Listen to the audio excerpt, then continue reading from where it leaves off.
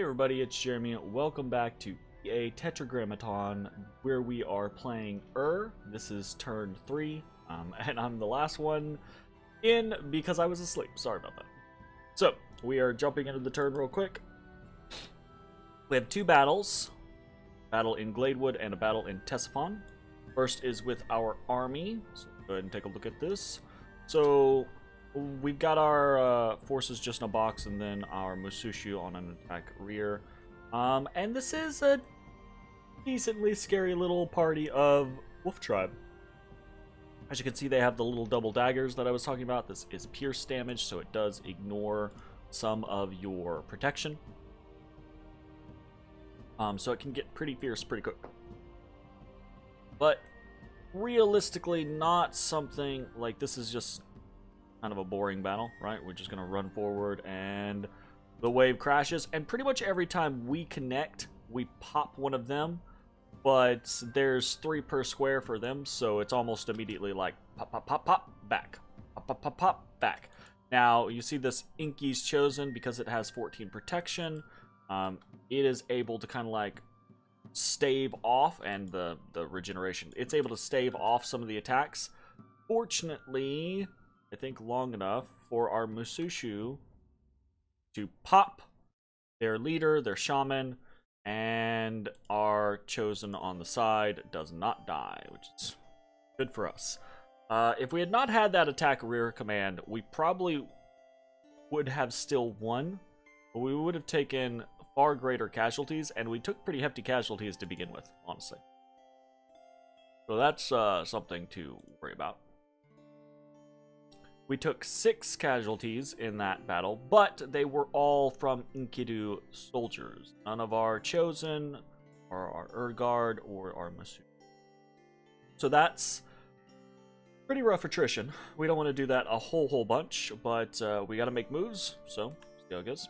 Alright, then we have our battle here in Ctesiphon, and this actually gets pretty close as well. So, if we start off, we're going to watch them. Ah, Far Strike. Boom! It hit, so you'll see this little, like, black puff of smoke when Far Strike is being cast, and it hit and just crunched for 32 damage. Very nice. So we're just gonna speed up and look for that real quick. Ah, we missed over here. Popped another one. Well, hit, but looks like we did very low damage. Ooh, another 32 Cruncherino. Okay, so now we're done with Far Strikes. And this is actually kind of dangerous. These Pegasus Riders do have a lance charge, right? And otherwise they hit decently hard. These Amazons don't hit very hard, but they do have a dagger, right? So again, it's penetrating protection. And we're regenerating a bunch, which is good. But it does get kind of close. Because you see all these fucking arrow hits just come in. Now that we're such close range, almost every single shot is hitting. And we get pretty low, but then we rout the Pegasus Riders, which is a very big deal because it's right at that point that the Amazons are coming in. And if you watch, once the Amazons come in, there's a couple moments right here where... Maybe not. Oh, there we go. There we go. Whew.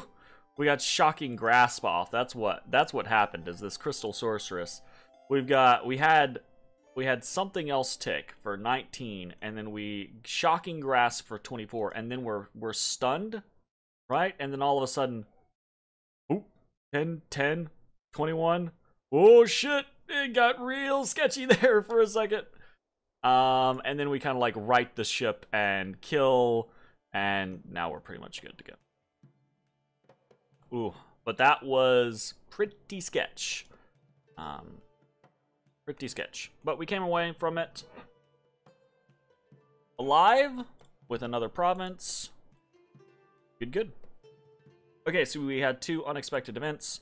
We do have Misfortune too, so hopefully those are both good events.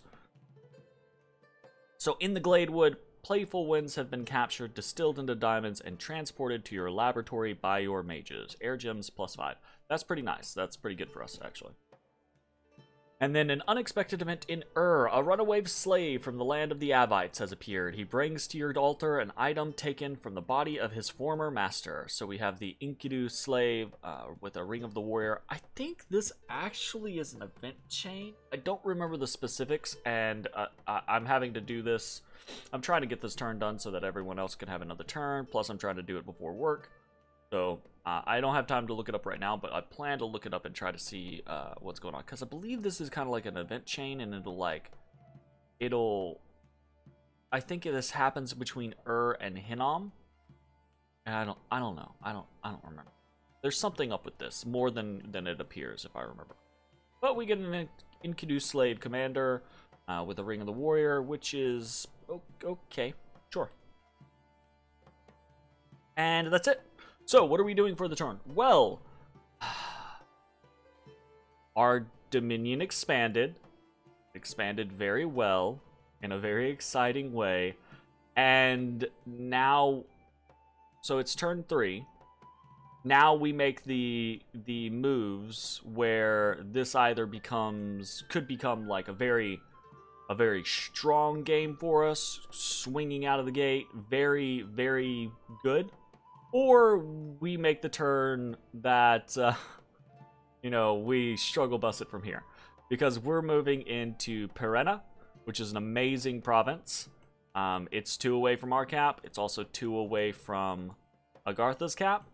It is entirely possible that Agartha will be moving into this province this turn with an army that can easily kill my god. It's also possible that he won't, right? It's possible that he won't be able to move into this province at all. Because he probably didn't expand on his first turn. And he might not have been able to expand southward. He'd have to hit one of these 2 provinces, Bel or the Womb.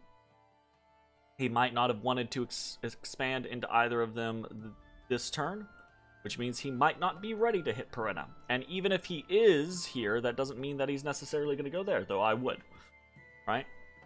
So this is an incredibly ballsy move. This is a risky play. If we are successful, right, we take it. We might, it's possible that we just lose to the Cataphracts. We shouldn't, but sometimes bad shit happens. It's possible that we get our god killed here, but our god is immortal.